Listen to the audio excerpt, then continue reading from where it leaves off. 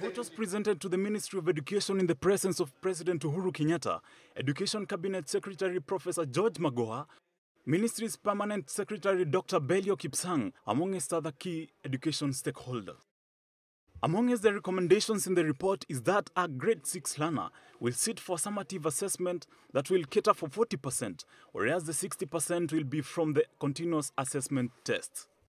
We are indeed currently making the third such transition since the independence of our nation. President Uhuru Kenyatta says the education system should nurture the civic competence in learners, adding that the CBC has capacity to install appropriate values in learners.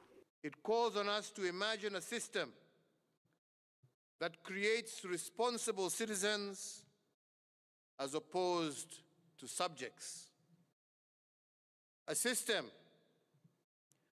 that celebrates the creative potential of all our children, as opposed to one that leaves them with labels of failure.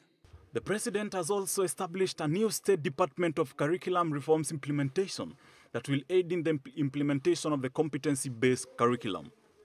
If the challenge of our time is that of rapid technological growth, then the response of our education system must be that of digital literacy.